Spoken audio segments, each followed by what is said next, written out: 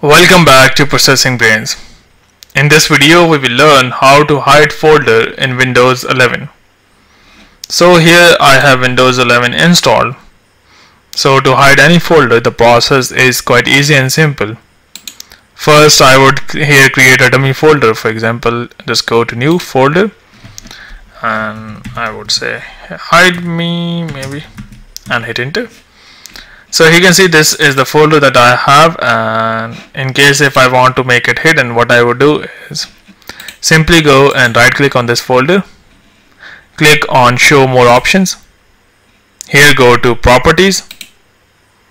Inside here click on hidden, check mark this, click on apply, click on OK.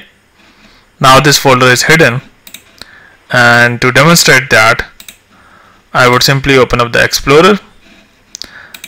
I would go to view and click on show and uncheck hidden items, and once I do so you can see there is no more the hidden folder here.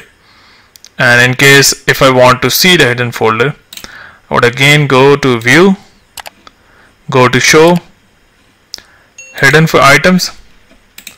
Now if I come back, you can see the folder has moved here but you can see this is just created now, and this is hide me folder that I just created.